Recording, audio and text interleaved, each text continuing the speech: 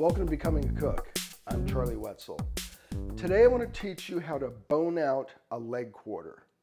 If you're a fan of dark meat, but you're not really a fan of bones at the table, this is going to be a technique that you're going to love. It's a little bit of an advanced technique, but if you've got a little bit of knife skills, I think you'll be able to do it. You'll probably see a lot of this kind of thing at the store. This is 4 leg quarters. It was $1.49 a pound, and it cost $6.20, which means if I bone these out, each of these will be $1.55.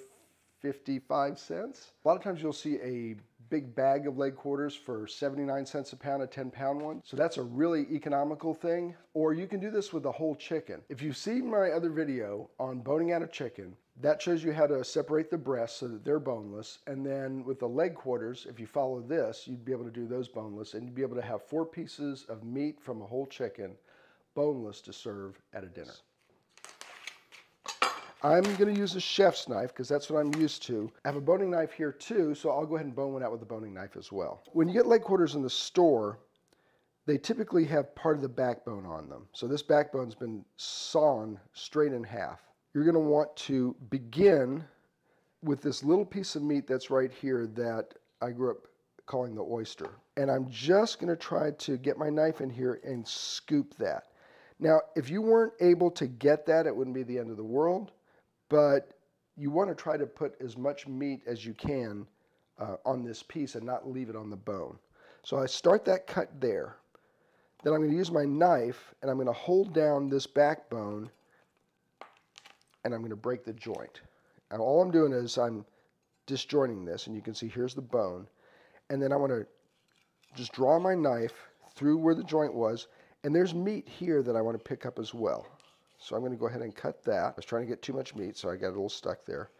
And then the way I'm doing this, I'm going to leave the skin on, because when I cook a piece of chicken, I like to leave the skin on because it provides moisture. If you're trying to cut calories, you could cook it with the skin and then take the skin off. You'd be losing a lot, but you'd be thinner than I am.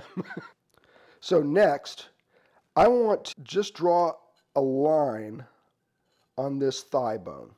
So I've drawn a line all the way down to the joint, and then I want to scrape it and expose that bone. Then I want to just draw a line on the side of the bone with my knife. So you can see it's starting to separate the bone. This is where it starts to get tricky. I'm going to gather this skin and meat here with this hand, and I'm going to do it in such a way that my hand is clear and away from this bone. And then I'm going to take my knife and put it behind the bone and go straight down. So now I'm starting to get the other side of this bone, but I don't want to lose this meat here either, so I'm going to cut and scrape down the bone on these other 3 sides. I now have this bone exposed down to this joint. Laying this back down, there's a bone that runs there, which I'm sure you know, in this drumstick. I'm going to draw a line with the knife again, right down there, in line with the bone. From there, I'm going to want to cut. So I'm cutting around that joint. So this is the whole joint. I'm leaving it whole. Now I want to pick this back up again and cut along the side there, and I'm just pulling this meat back as I cut it. I'm going to cut on this side, same thing. I'm cutting this meat away. Now I'm scraping towards the end of the drumstick, and I just want that skin to cut. Flip it. Once again, I'm gathering this meat and I'm pulling it back. The reason I'm pulling it back is because I want this tight, but I also want to keep my fingers clear. The farther back you hold your fingers, the more protected they are. And then the other thing I'm going to do to protect myself is I'm not going to point my knife blade towards myself. I'm going to point it away towards the bone. And I'm just going to give this a cut. Now there's a bayonet bone that runs here, and I've got to feel to see whether I separate it, and I didn't. The bone is still stuck to this large bone. I've got some meat here. I'm going to cut that. So you can see I'm getting more and more of this bone out as I go. This is another tricky part here.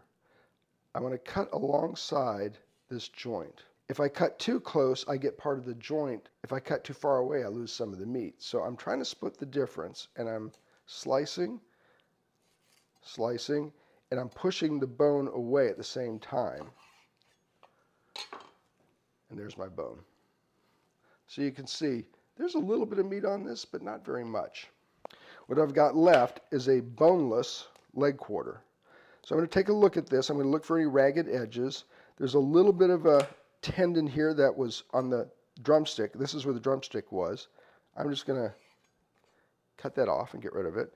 I'm going to look for any excess skin. I'm feeling a little bit of bone right here that I cut off with the meat. So I'm just going to carefully take that off. Now, this doesn't look very elegant. It looks a little bit raggedy on this side. But you can see the skin's intact. And when this cooks, this meat shrinks, and this actually makes for a nice, pretty solid piece of meat. Now I'm going to do one with the boning knife. With this boning knife, I can actually probably get a little bit better into this little curved area here. You want to use the tip of your knife and just kind of give it a little turn. Now I'm using the knife to hold the backbone down. I'm breaking that joint. And then I'm just running this knife close to the bone, right along there. This excess skin and fat, actually I'm going to leave that on for a second so you can see it. I'll trim it off later. So there's my backbone. Now, draw a line on this bone and then shave on one side, shave on the other side. And my fingers, even if I put this knife through here, my fingers are far enough back that I'm not going to get cut. Now I'm drawing this flesh and skin back, knife behind the bone. And this little bit here that I missed, I'm just going to go ahead and do that with it. Now I'm going to draw the line again here on that bone. Give it a scrape. Turn this. Draw this meat back. Keep my fingers clear. Knife pointed towards the bone. Knife down. Check for the bayonet bone. This time the bone went with the meat. So what I have to do is I'm going to feel for it.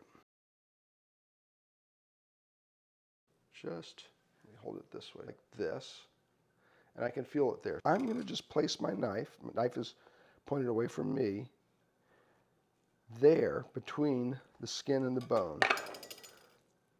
And I'm just going to gently pull this flesh away.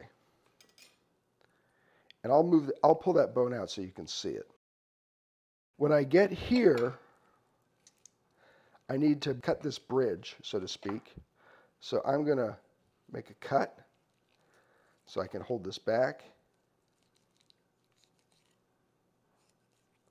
And I'm trying to avoid cutting into the cartilage. I'm trying to avoid losing meat, and I'm trying to not cut the skin or my fingers.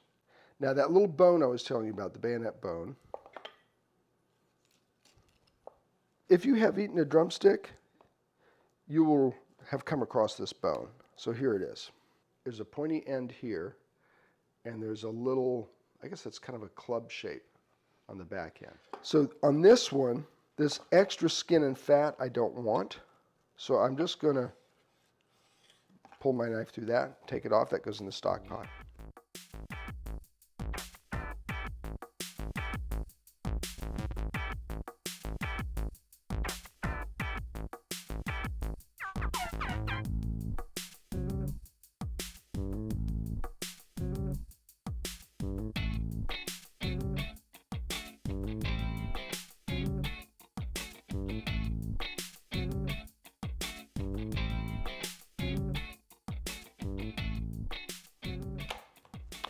In our house, we really love dark meat. Stephanie and I, that's our first choice. Charlie, that's his first choice. Our daughters usually took the white meat when they were kids. Actually, if I'm really honest, Stephanie and I gave the white meat to the kids when they were little. They didn't know any better. We like the dark meat better. Most people think white meat's better. We really knew the secret was dark meat. As Charlie got older, he realized dark meat was better, so that's his first choice. Hannah, my cook, she also picks dark meat. Abby wants boneless. Whatever's boneless is what she'll take. So she's happy with this as well. I hope you'll give this a try. Be careful with your fingers. Use a knife that is the right size for you. A chef's knife, a boning knife, a utility knife. Any of those is fine. Like I said, if it's a little bit raggedy, it doesn't matter, because when you cook it, all that goes away, and all people see is a boneless piece of meat. And when they find out it's dark meat, if they're dark meat lovers like we are, they're going to love it. Thanks for joining us today on Becoming a Cook.